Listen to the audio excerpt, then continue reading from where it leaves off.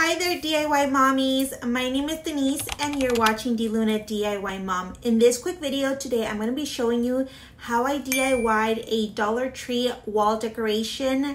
It's like an organic and natural wall decoration, wooden accents and involving nature. And it's very inexpensive. So if you need to occupy some space in one of your walls, like your hallway, this is a really great idea. So let's get to it, guys. And before we get started, again, don't forget to hit that like button and subscribe to my channel. It should be pretty quick and easy. So let's get started.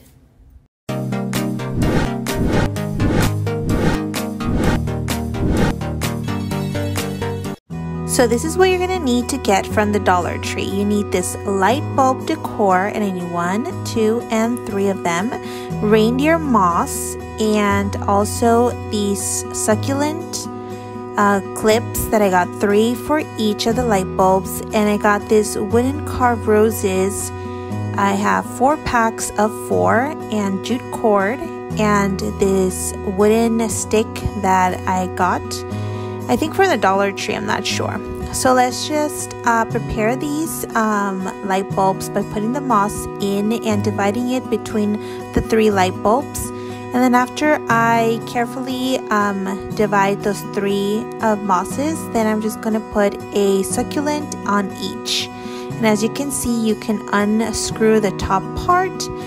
And just by doing that, it elevates it so much, as you can see.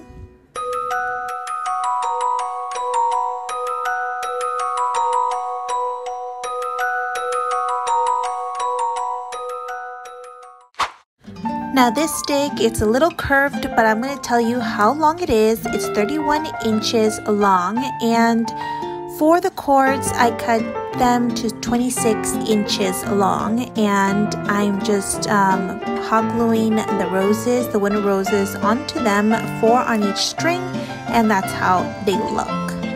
Once I have that done, I put it onto the wall and I go to my light bulbs and then put this jute cord on the very top for decoration, so it's more coherent with the decor that I just put up. So as you can see, I am struggling a little bit, but just add a little bit of glue and that's it. And this is how it came out. I put 3 nails, 1 nail, and I think 2 screws, whatever you have in hand.